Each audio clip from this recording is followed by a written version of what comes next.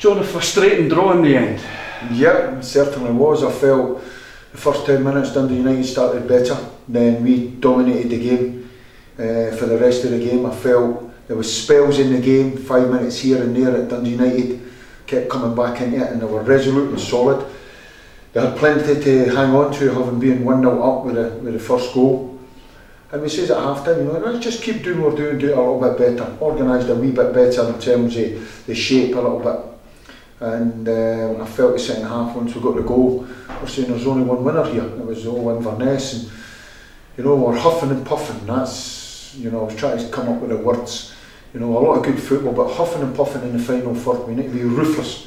When the chances come, we need to be ruthless. You know, and I'm not talking about clear-cut chances. I'm talking about cutbacks, crosses. I'm talking about hitting the target when you're shooting, making the right decision, slot. Yeah, there you go, and all that stuff. And then we're all sitting on the bench. You're sitting looking, you go, you know what will happen here, because we were so far on top.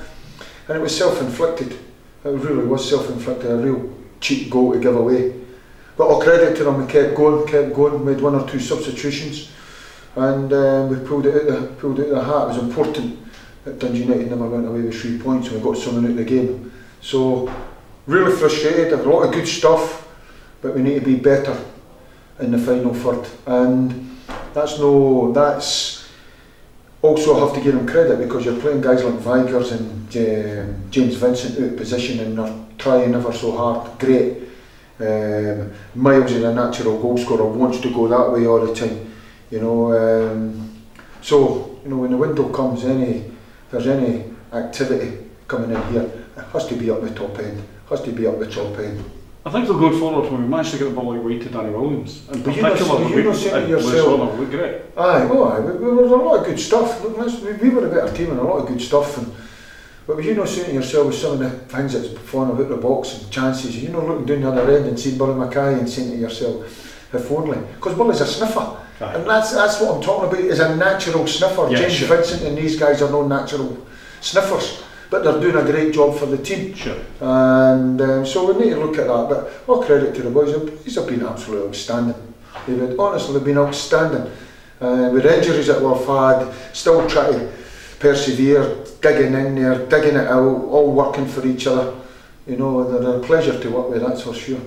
I think when you look at it, I mean, it must be one thing after another injury-wise. Josh Meekins out today. Draper and Josh Meekins. And Drape's out as well, so a lot of steel out your midfield. Sprung on us the other day there. But you know, if we could get everybody on the training pitch on a regular basis and got good numbers to pick from and add one or two, then we'll be okay, and everybody knows that. But you get nothing if you don't do the fundamentals, the do's and don'ts of football.